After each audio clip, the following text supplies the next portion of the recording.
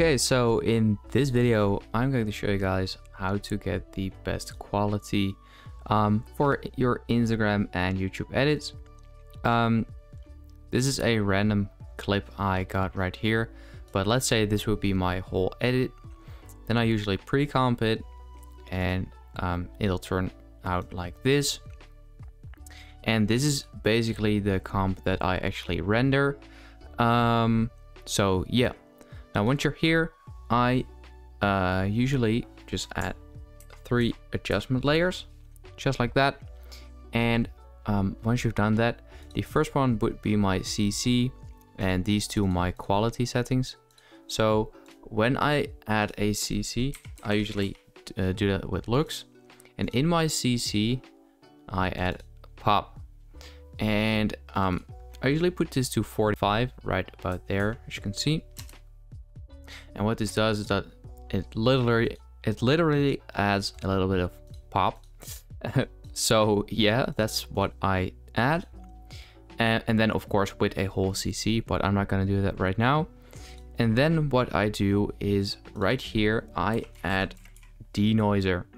And I add denoiser 2 and 3.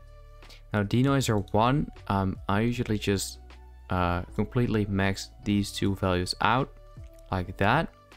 And then for the denoiser 3, I put the reduce noise setting to 80, the smooth colors to 25, preserve detail to 80, and then that basically reduces most of the noise. And then right here you can see sharpen.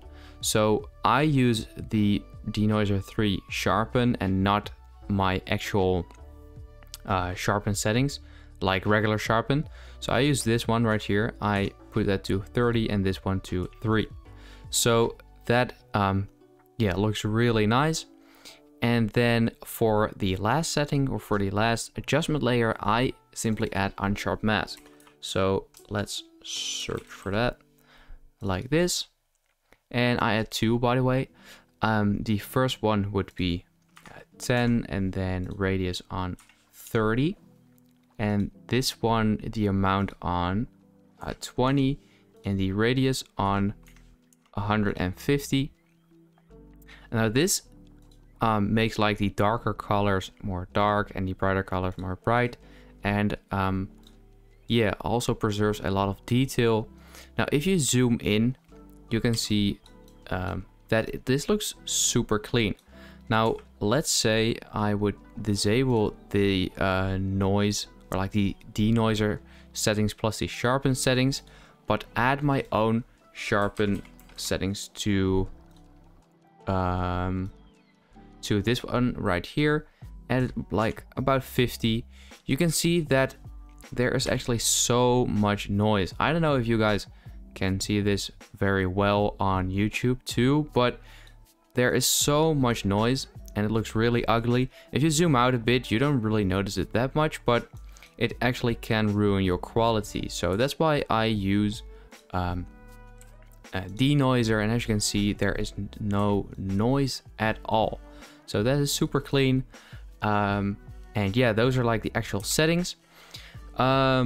Now it is optional to render in or to upscale your comp to 4K or 1080p.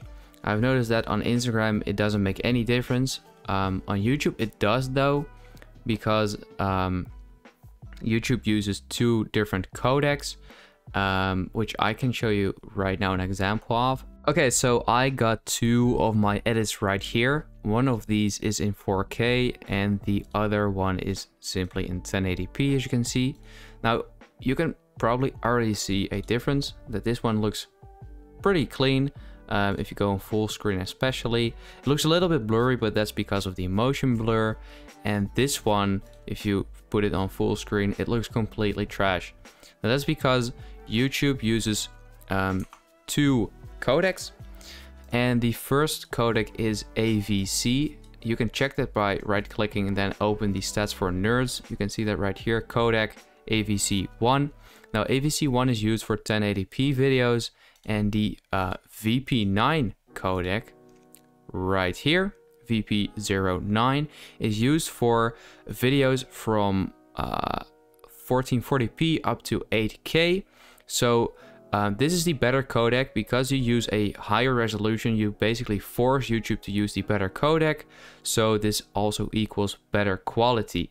So that's a tip if you want to post on YouTube. Then render your videos in 1440p, 4K, 5K, 6K, 8K, or whatever, instead of 1080p. But if you only post on Instagram, you can just render in 1080p. Doesn't really matter. Now onto my render settings. I just go to composition and then click add to render queue. I don't render my videos with media encoder simply because it just doesn't work for me. So yeah, I just, you know, give it a name and save it somewhere and then just render it regularly. And once I've done that, I simply just drag that video in here.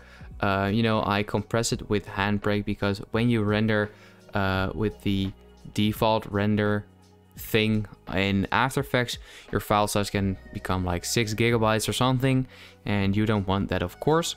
So what I do is I drag it in here, then where you can see these presets, I scroll down and then click on Production Max, and then right here it says M4V, but I just like to have it on actual MP4, so I click on MKV and then on MP4 once again, and it'll just turn into MP4.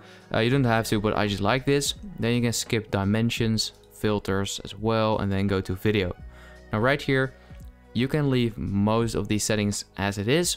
I simply change the encoder preset to placebo instead of fast. This will increase your render time, but you know, it gives a better result. Then I click on average bit rate, select turbo first pass. This will decrease your render time. And then for the average bit rate, you want to go between 20,000 and 50,000. Don't really go below 20,000 because that actually might show a result, but between 20 and 50,000 it doesn't really make that much of a difference. So, but you know, I just go for 40k usually. And after that, you can just click on browse, save it somewhere, and start the encode. These are basically all the settings I use to get the best result for my edits. And I hope this video helped you out. If it did, then let me know in the comments and leave a like as well. And that is it for this tutorial. So have a good day, everyone.